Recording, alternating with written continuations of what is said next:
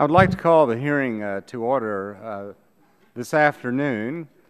The topic of the hearing this afternoon is on H.R. 6, the Domestic Prosperity and Global Freedom Act.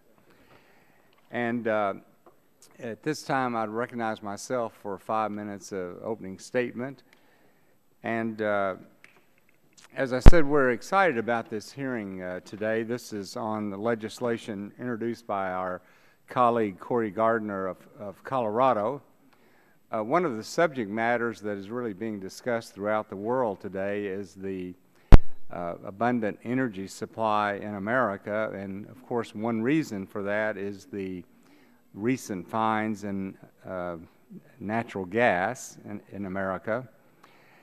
And we believe that, while we need further discussion on it, of course, that the export of liquid natural gas, not only would it be beneficial to our allies in Europe who find themselves dependent on expensive natural gas coming from Russia, but it would also be beneficial to our own economy because of the low cost of natural gas, and with the expansion of infrastructure to get that natural gas to market, it's going to create a lot of jobs.